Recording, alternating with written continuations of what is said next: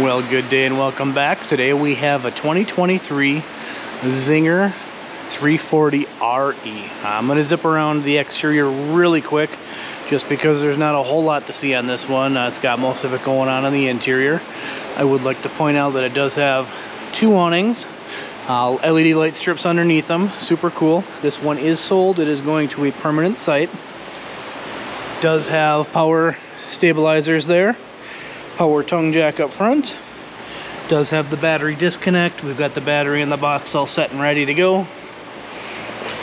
Nice front graphics. There is a little bit of exterior storage, not a whole heck of a lot. It is prepped for an inverter and of course solar. This is under the bed, another little storage compartment. It's kind of all it's got from an exterior storage standpoint. There is an exterior shower here. Tank dumps right down there, kind of all in a nifty little place. Does have an on-demand water heater, so no tank. And we'll just kind of zip around.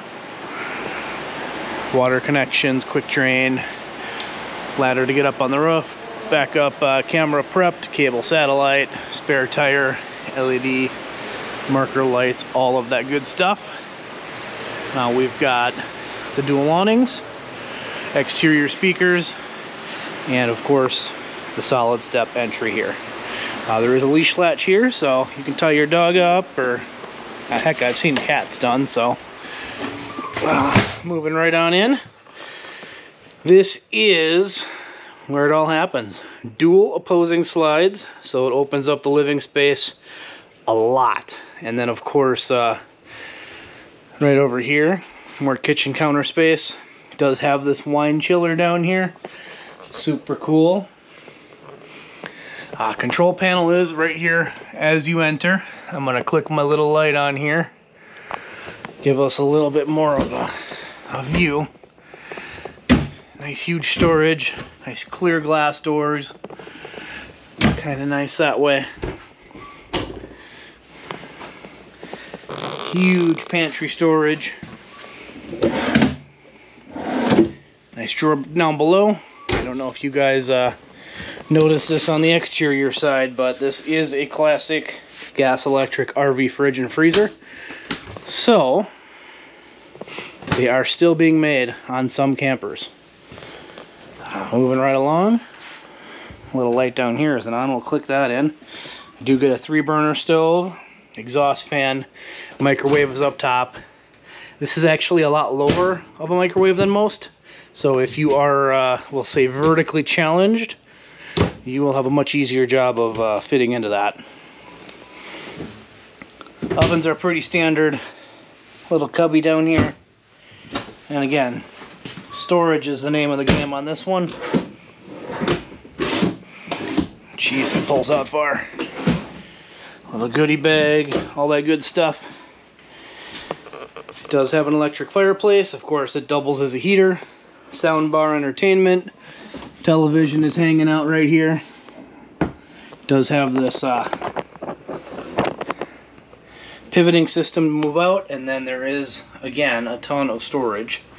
Any of those outlets with those little yellow stickers on, if you added an inverter, they would run off of the battery at that point. So it's all prepped and ready to rock and roll. Before I get too far away from the center island, I'll point out there are nifty little stools here. And I didn't want to forget to show you the storage down here as well. Sink, nice sink covers, dual weld, stainless sink. This thing does pop down. You do get a selection of, you know, how you want your sprayer to shoot out. Is it going to be double sprayer, or is it going to be well, streamer spray, I suppose would be the answers. Nice blue glow up here. If this wasn't in the shop, I would have these windows open maybe if the light wasn't terrible out, but there is a ton of natural lighting that will flood into here when you guys are out camping. Very nice usage of space up there. You can put the stools down here for travel. It's kind of a nifty little area. This just jackknifes down like a futon would. Dual recliners over here. I suppose I didn't even show you that there is storage in this little cubby here. So again, utilizing all the space. Power outlets on both sides.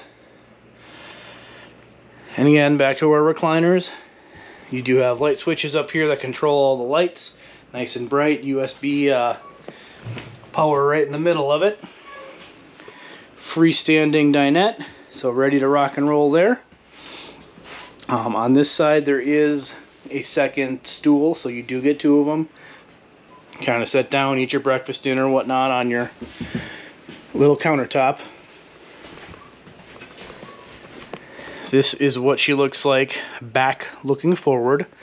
It does have a few options on this one that's going to set it apart. Other than the fireplace, it does have two ACs. So there is one back here, and then if we move to the front, turn all of our lights on, there is one in here as well in the bedroom. Bedroom, very, very spacious. We'll get to that in a minute. I don't want to end the video on the bathroom just because I just knew. Anyway, John's at a nice angle. You should be able to fit in there just fine, even for us bigger folk. Again, storage everywhere.